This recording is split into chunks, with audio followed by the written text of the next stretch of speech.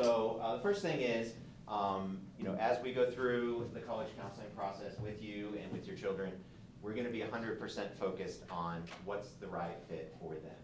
How do we get them to the right place? What's the right fit for your family in terms of finances and in terms of expectations? We are not charged by anybody to make sure that there are a certain number of prestigious schools on the list. We do not have our ego involved in this. This is 100% focused on your kids and what's right for them. So know that that's the principle that we're operating from at all times. And we're glad to be in a place where that is capable of being done, because it's not always true at other schools. Okay. Secondly, we're really focused on a student-led process. We really want to empower students to lead their own process. And there's a couple of reasons for that. One is that's how they get to the place that's right for them. Not what we think or what you think or what their friends think or relatives think, but what they will come to discover is the right place for them. That's important. But number two is that applying to college, as you know, is sort of a capstone project to the high school experience. It's a litmus test, in a way, of being ready to go to college. And so going through the process with them, leading it with our support, of course, is what allows them to develop the strategies, the habits, and the skills that they need to succeed in college when we're not there with them. So being able to make a plan, set deadlines, meet deadlines, call somebody that they don't know, write an email effectively, those are all things that they'll need to be able to do. And then the third reason is that we all know you get to college, you have a rough day freshman year, and you start questioning, right? Am I in the right place? Can I do this? And if they are the ones who got themselves there, they will have the self-confidence to say, nope, I'm just having a bad day, just had a bad test, whatever it is, I got myself here, I can get myself through this, and I can succeed. So we're all going to be there supporting them, but we're going to make sure that they're taking the lead. And they can do it because they want to go to college and they want to get to that place. Okay, thanks. Number three, we are really lucky to be in a place that has 2 college counselors for about 60 students. That's about how many I had myself at my previous place. So we're able to be very personal. Even being new, we have gotten to know the seniors very well, very quickly. We're able to spend as much time as they need. We've both been spending lots of times reading essays, and previously I was always like, all right, let's get this done so I can get to the next person. We are gifted that awesome amount of time of whatever it takes. So we can sit with them as long as they need. They can come in as often as they need. We will get to know them well. We'll get to know the family situation well. That's a real lesson. So we're really happy about that.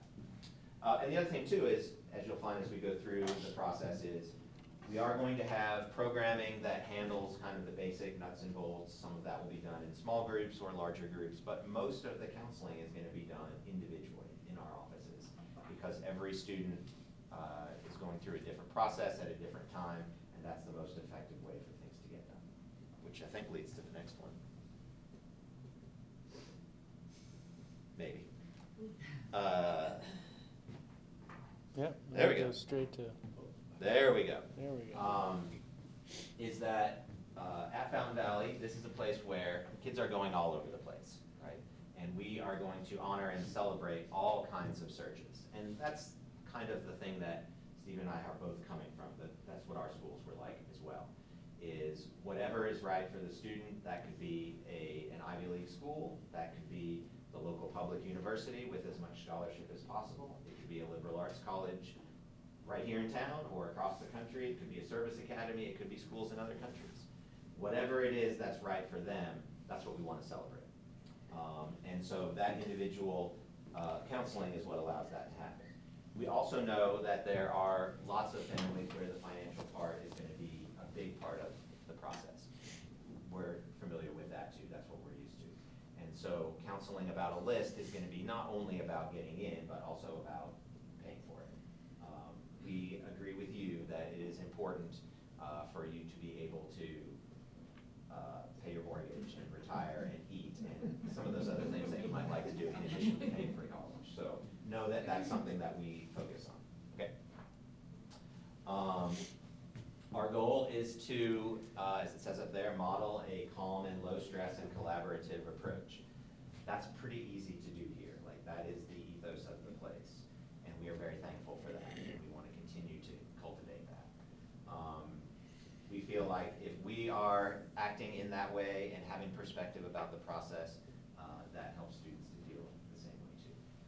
So thank you for supporting that.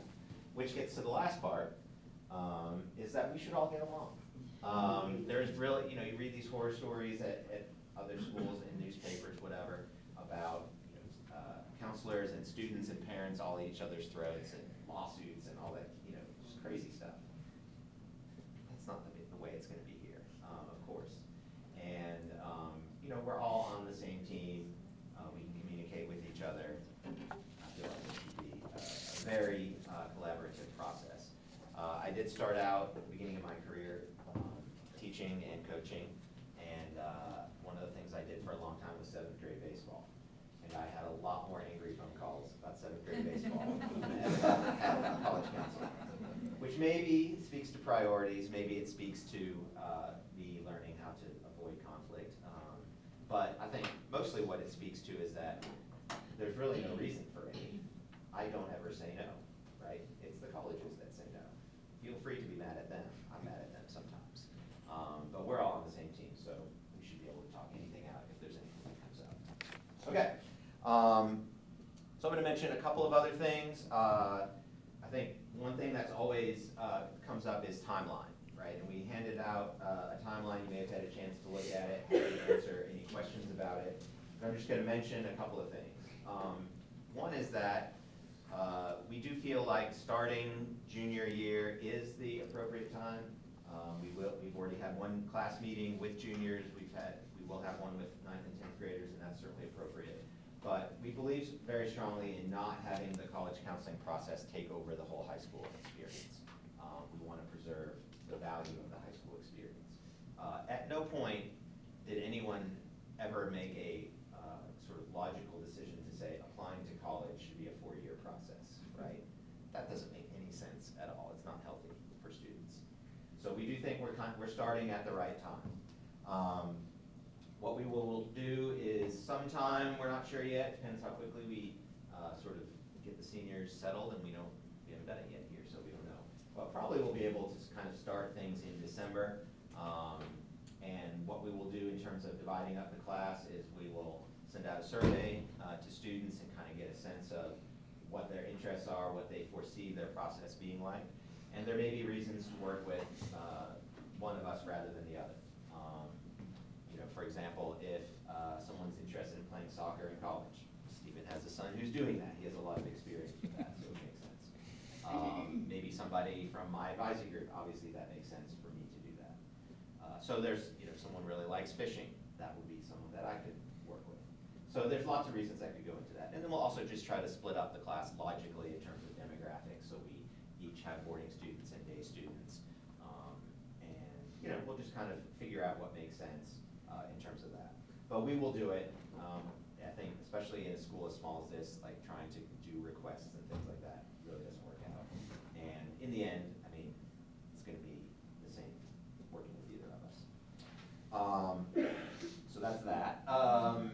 Things that we will then do pretty quickly is get started with some small group seminars to provide some nuts and bolts about the process for students, to get them thinking about things, hopefully in a little bit more nuanced way than maybe they have been. And then very quickly we will have a sort of first individual meeting with their counselor. And that's where we will spend some time getting to know each other. And from that meeting, probably there will come at least an initial list of schools based on what the student says he or she is interested in. And then from there, then it becomes a little bit more individualized. But that's sort of the starting point, which will happen kind of December, January. And that gives plenty of time to get started and to do visits and all that kind of stuff. And in fact, I think one of the other risks of starting too early is that students just aren't really ready to do that. They're not thinking about things in that sophisticated way for the most part. And in addition, you also, I think, run the risk of a sort of foreclosure, right? Vanderbilt is my favorite school, right? I picked it when I was, does that really help you when you're 17 or 18, right? What were you really thinking about? And that, I think leaving that time open for things to bubble up and for changes to happen before that foreclosure is a really good idea. So that's why starting too early has, I think, some risks. So what we want to focus on now then, and what we focused on with the juniors earlier this year, is what should they be doing now, right, in terms of preparing to apply for college, not necessarily applying to college. And so that's what Stephen's going to talk about. Right, thanks, Jeff. If in the event that I throw out terminology that you're unfamiliar with, we can also cover it during the Q&A. But my section really is going to talk about what students are in control of, which is over 90% of their college application process. It's sort of broken down into academics, working with teachers, activities, and visits. So I want to first focus on the academic portion. Students can control their academic investment and performance. Jeff mentioned earlier the size of Fountain Valley. The student-faculty ratio allows students to get to know their teachers, seek additional help, and good advice, whether it's working on a problem set or an essay or anything in between. But right now, obviously, during the junior year, it's a good time, as it always has been, to do well in your courses. Obviously, that sounds obvious, I know. Students, juniors, sometimes get too far ahead of themselves. Jeff said that self-advocacy and resilience is a big part of why parents and students select independent schools. They're able to work through those rough patches, a little bit of turbulence. So in terms of academic investment, this is a good time to do that. Go ahead and seek as much additional help as possible. Looking forward or planning backwards, if your child or you're not sure of where they need to be by graduation, the school profile and our graduation requirements typically are a baseline of the courses that need to be satisfied prior to earning a Fountain Valley School diploma. We know that. After that, it's what I term as being appropriately subscribed in your courses. That doesn't always mean loading up with what we perceive or what your child perceives as the most advanced courses. It's what's appropriate, where they're interested in, the courses they're interested in, and also the electives that maybe they've been putting off for the first 2 years, 3 years at Fountain Valley. A nice balanced curriculum is a healthy student. Colleges read transcripts very carefully, and they'll look at what they've completed, what's in progress, and their performance in the context of those courses. Fountain Valley, again, can help provide what I would term academic counseling. Let's see where you'd like to be May 2025, and plan backwards and see where we can find those pockets of space, those open blocks to satisfy and complement interest and ability, but also it's about the Fountain Valley experience. This is a distinctive place. We have very distinctive electives that I think Jeff and I want our students to take full advantage of. Activities, what should they be doing? There's sort of a lot of, I guess, myths about what students should be doing in high school. They should be invested in what they enjoy and what brings them joy, what sustains them, and where they can have the biggest impact and leave a really positive legacy where they go. For some students, that does involve community service. Any service to others, whether it's in the form of an alliance, a unity day, sports, or other non-competitive, just collaborative opportunities on campus is a service to our community and in the community at large. A lot of what your child should be doing, we hope, should inform their college process. It's not just academics, it's also how they can continue to pursue what they enjoy, but also developing skills where they can begin new hobbies or new interests. So as you go through this process as parents and as they go through this process as students, think about what is complementary, what's enriching. Baked in there is a little disappointment, sometimes a little turbulence. So activities are extremely important. Jeff mentioned the athletic recruiting piece, the student athletes. There is absolutely nothing better than representing your school in whatever form or fashion. Former Division III athlete, Division III, Division II, Division I are all competitive, well-resourced, and wonderful ways to, one, stay in your lane, so to speak, and have an instant community. Jeff and I are very well versed and have a lot of experience with working with all types of athletes. So if I can ask one favor, Division III is hyper competitive. Don't lose sight of that, as well as the academic component that also can complement the athletic piece. So we're happy to do that. Teachers. It makes sense for any student to get to know their teacher, both within, just as their professional relationship, but also on a personal level. Teachers have really good insight, and they're able to identify areas of interest or skills that are starting to refine very quickly, or that potentially could be refined or explored. This is a good opportunity for juniors in particular to get to know their teachers, because they will be writing their letters of recommendation. Jeff mentioned a few times about the class size here and our individual approach. That certainly impacts our letter of recommendation, our insight, and how we're able to share your child's narrative with the colleges of their choice. That investment in academics, in activities, and in their classroom and getting to know their teachers is all within their control. Some students seem or appear, we perceive, are better at doing that than others, but it's been my experience that our students here are easygoing, accessible, and they really are invested in learning more about themselves and just being better students.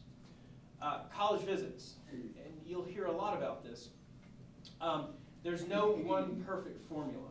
I know as a parent with two in college, it was what worked best with our schedule, right? What was best for the family system, all things being considered. Sometimes that meant one parent was going on most of the visits and another wasn't. Sometimes meant summer visits or fall, midwinter or spring. It's always good, again, to plan backwards. At least know when your family trips are or obligations, and then try to carve out appropriate time and space to schedule visits. They're very easy to visit, and Jeff and I are happy to serve as an impromptu travel agent. We've been to over 150, 170 colleges and universities during our time. And so we're familiar with highways, interstates, restaurants, the nooks and crannies of a lot of the schools where your children will be considering. On-campus visits are great. Virtual visits have also gained, obviously, a lot of steam since 2020. It's a wonderful opportunity to connect individually with a college admission rep if they're assigned to the West or to Colorado or even the Springs. That is always a nice way for your child, it's initiated by your child, to get to know a little more about that college or university before they visit for a full information session and a boots on the ground campus tour. Yeah. Okay. All right. Yep. We've been talking a lot about different timeline things. And one thing that I do want to just reiterate is that there is no one timeline, right? If you notice, all of those things on there have a range of things, range of times that they can be done. Other than making junior year grades right now is the only time to do that. Most of the other things can be done within an acceptable range, whether that's visits, testing, anything like that. In fact, earlier this week, there was a teacher, an advisor, a senior who came to me and was saying, I really think she's falling behind, and I was like, that's okay, right? It's not time to panic yet. Even as a senior, everybody is not doing everything at the same time. And we do need, it's okay to give students some time, some ability to determine when they do things, right? And we prefer it's not at the last minute, and we'll try to work on that. But it still has to be a little bit on their own timeline. Let's give them their own timeline when we can. I think that's kind to them. So I want to mention a couple things about testing. Obviously, there's lots in the news since the pandemic about most schools being test optional, and that looks like that is going to continue, except with a few exceptions. And that is great for students who turn out not to be terrific standardized test takers. It's a good time to be alive. But the beginning of the process, in our opinion, hasn't really changed. Every student should at least try and give a good try to standardized testing and see how they do, right? If they can't, because the reason is, if they can turn in a good test score, and that depends on each college's definition, but if they can, that's going to be helpful, right? Colleges truly are test optional. We can ask, Chris just came in, we can ask him if that's really true, but colleges really are test optional. But it does mean that the process looks a little bit different. It's going to be focused on the other parts of the application a little bit more, which may be great. But if a student can turn in a really good test score, that's going to be a plus, just like anything else that would be a plus in the application. So we want to give every student the opportunity to at least possibly get to that point. Okay. So everybody recently took either the pre-ACT or PSAT this week, so a little bit of practice. We have sent out an email about test preparation, and there are lots of options for that.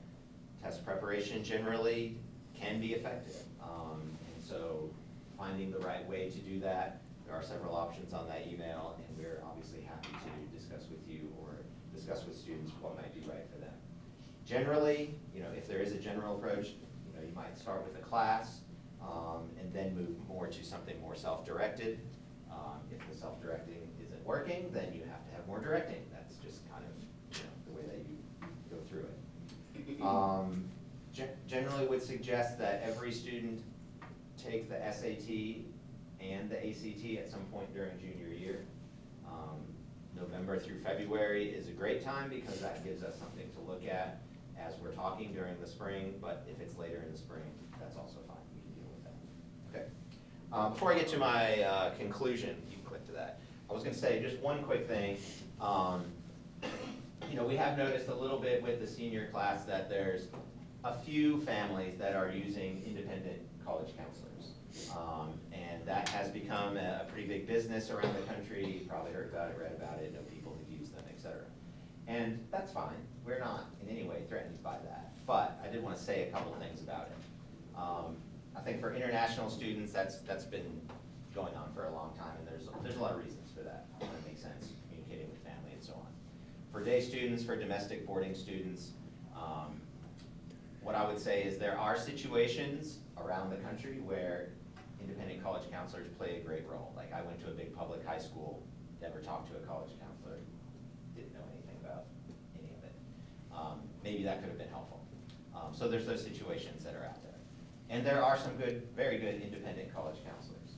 But my thought that I want to share with you, our thought, is here at Fountain Valley, there's really no reason for it. I do understand, in the last year, they only had one college counselor, there was turnover. I understand there's maybe a little bit of anxiety about that. But we're here, there's two of us, there's really no reason for it. And there's a couple reasons. One is that we can do things by the virtue of our position that independent counselors can't do, right? Like write the recommendation. So it's really important that students engage with us as opposed to an outside person who's not writing a recommendation. Number two, we know the context of the high school. We can see all the scattergrams in scoring. They can't.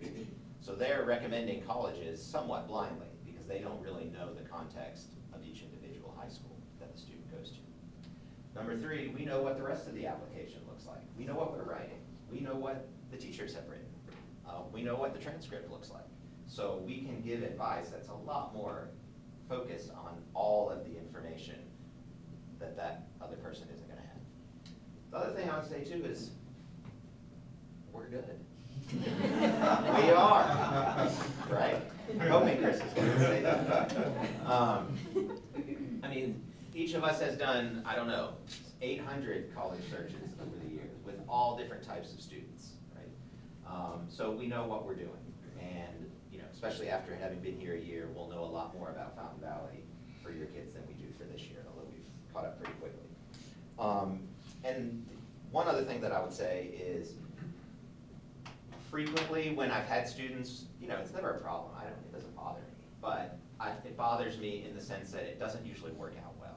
It's usually detrimental. The student often feels pulled in a bunch of different directions. There is often bad advice given about different things. So I just feel bad because it doesn't work out well, and I always want things to work out as well as possible.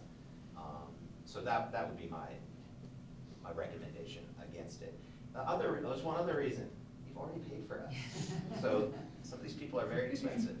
And you know, the only thing that they can do that we can't do, the only things they can do that we can't do, are things that shouldn't be done for a student, right? Like write the essay, or drag them across the finish line, and get their application in. Those are things that really the student should be in charge of. And if someone is having to do those things, that's not a good sign. So that's my thought, that's our thought, we talked about it. We just wanted to leave that with you. It's your decision. If you are feeling like, well, we are thinking about it, and maybe there's a very specific reason, I'm happy to have a conversation about it. Either of us are. We won't be offended. We want what's best for you and for your students. Okay, last couple things, and then we'll take some question and answer with whatever time we have. I think these are they up there? No, they're not. I'll just read them. Okay. So a couple things. Please use the resources of our office, right? Give us a call, email. Come to our programs. Whatever you need, we're here for you. We want to serve you. We want to serve your students to the full extent of our ability. And you know, this is the main thing that we do. We have a couple other things that we do, but this is mostly what we do.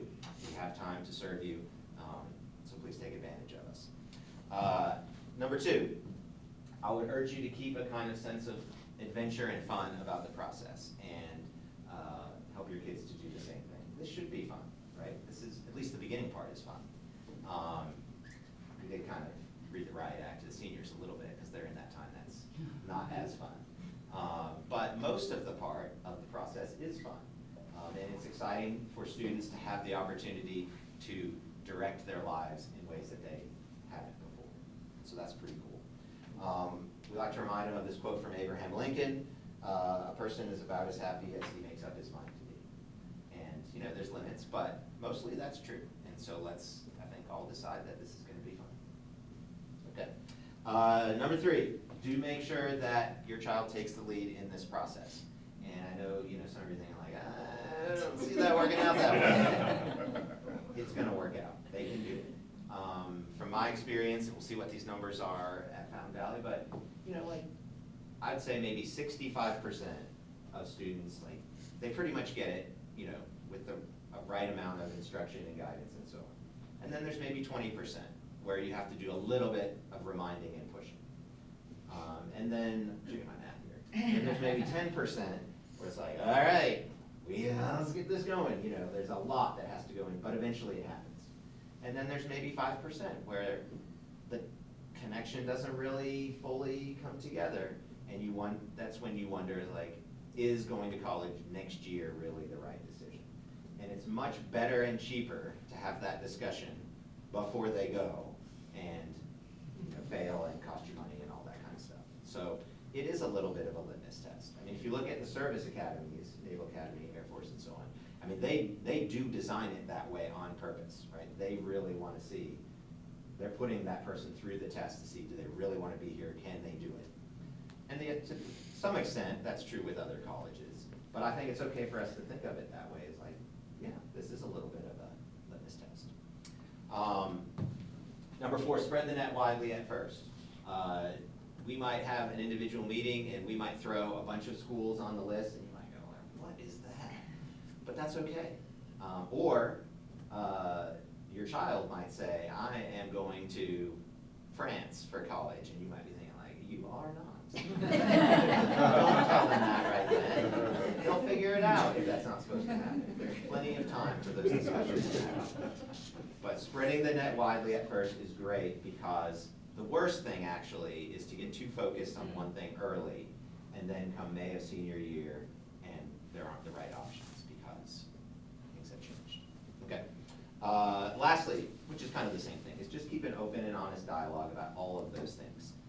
Finances, geographic location, cost, all those things. There's time for it to work out. There's no need for, on either side or any of the sides, for like absolute proclamations early on in the process. It'll all work out. Anything? Okay.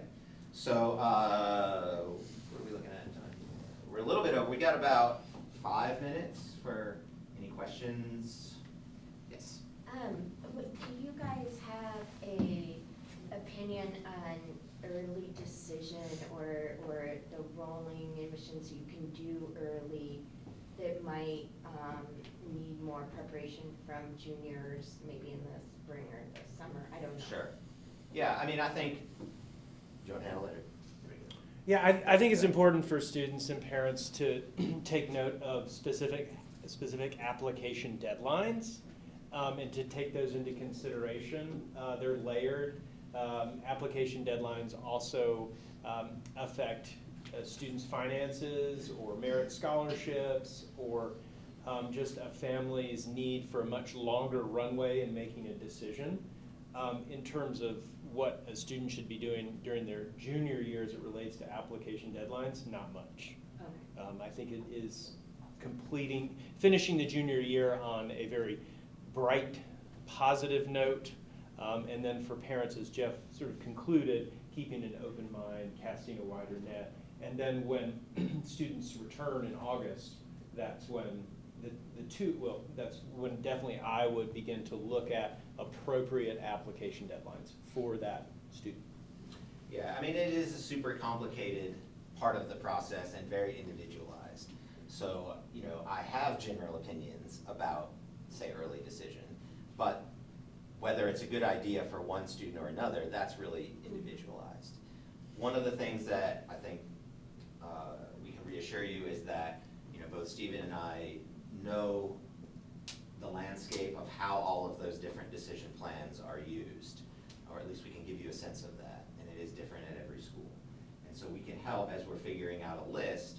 It's not just, okay, apply to these 10 places, but when? Mm-hmm. What's the strategy of it? And you wish, I mean, we probably all wish that that wasn't the way it worked. You know, probably the colleges wish that too. Is like a logical way to make a decision is you apply to 10 places, you see where you get in, you see where it's gonna cost, you see what you're feeling like in April of senior year, and get all the information you can and then make a decision. That's obviously not the way it works, right? And so we have to account for that. But I think also refuse to be a pawn in the game too, and to say, you know what, this might have some admissions advantage, but I'm just not comfortable doing that. I'm gonna wait and see what my options are, right? So it's a delicate balance with that, but that is certainly part of what we will counsel about. And I think in terms of your specific question about junior year, I would encourage not going at it like this, I have to find my early decision. That's not the approach, but to do a more holistic review through the process, and if it seems appropriate to apply early decision based on where a student is and what the family situation is, then you talk about it, rather than positing early decision.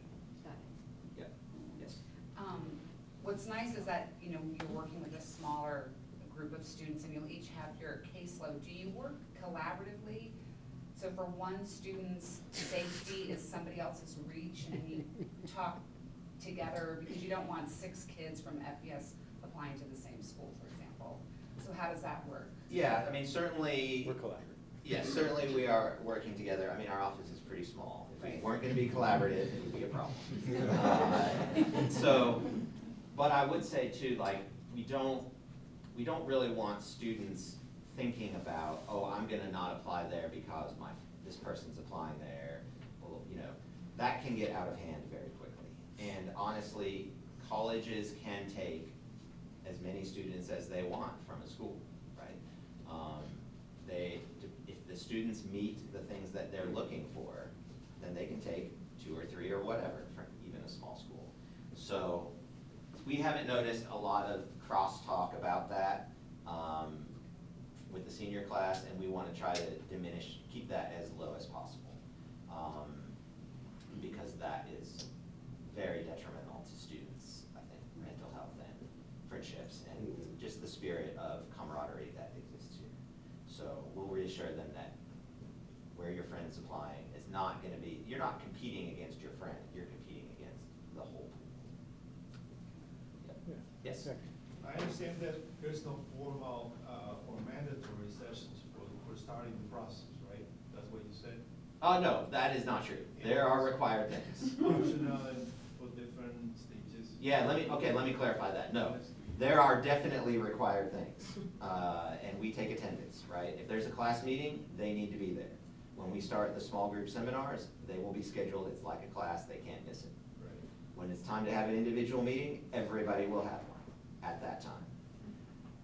At a certain point, beyond the basics, then it's going to be more optional in the sense of when do students have me read their essay, or when do students come and talk to Stephen about their visits that they made, because everybody's on a different timeline.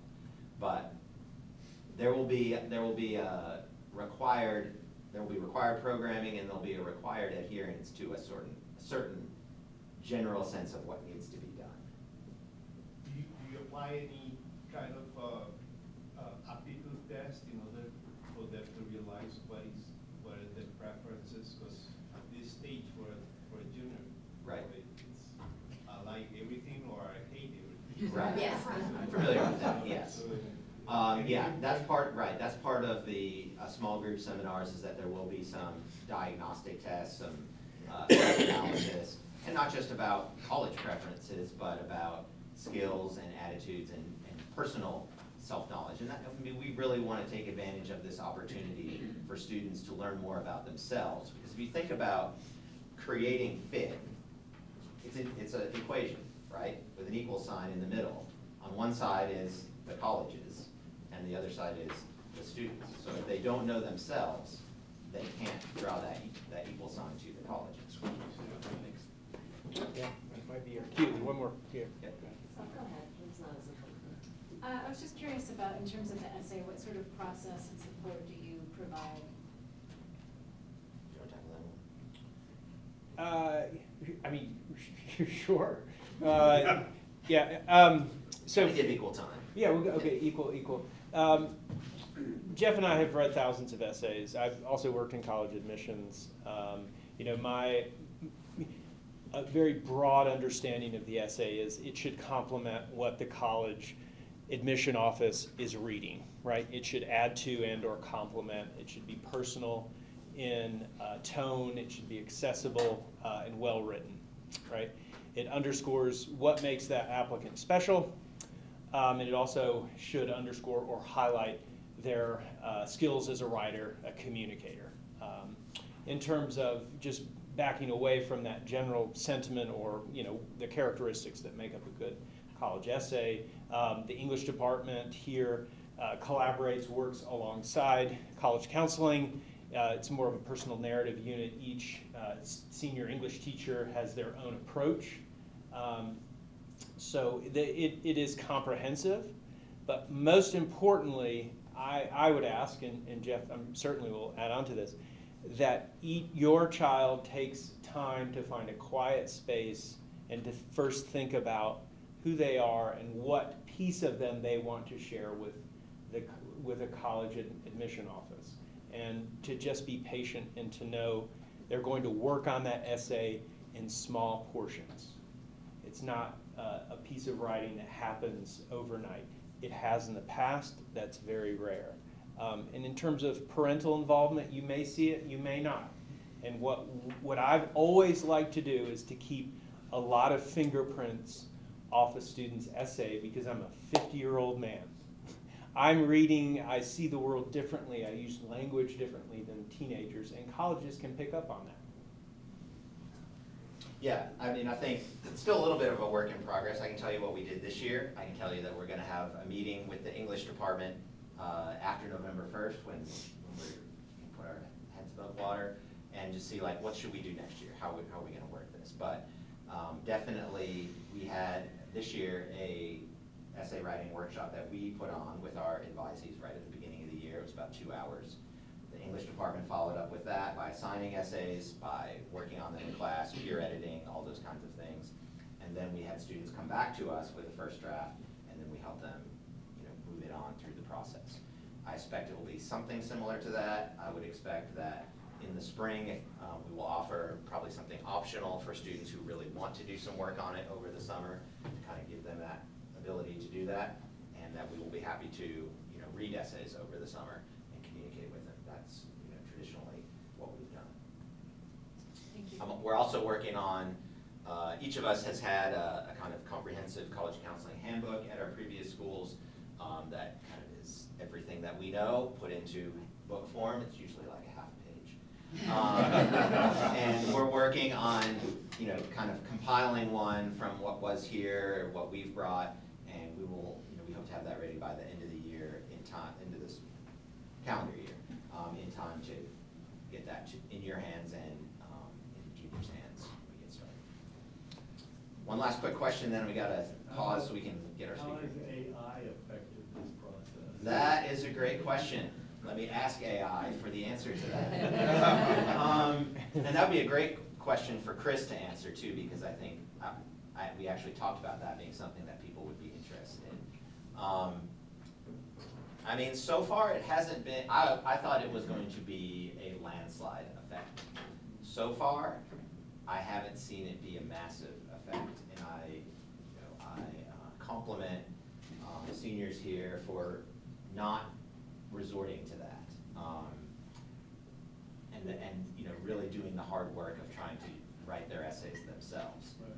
I have, just out of curiosity, sort of taken my raw materials that I might use for writing the recommendation and put it in there to see what would happen. And it's not terrible, but it's not great either, right? It's certainly not anything I would want to turn in, because it's boilerplate, it's bland, and obviously it's like anything else, depends on the input that you put in. So I think it's, it's a situation we're still monitoring and seeing how it develops. I don't think anybody's figured out is the approach to say, like, this is a tool, how do we best use it? Probably, in some sense. But I think in the end, a personal essay has to be a person. And it's gonna be pretty obvious, at least right now, on the college side. But, we'll hear what Chris has to say about that. Yeah. So we'll take a short break to give time for senior parents to come in. I guess we're over time, but we'll get Chris down here and then we'll get started. There is a restroom there. Probably a good idea to lock it.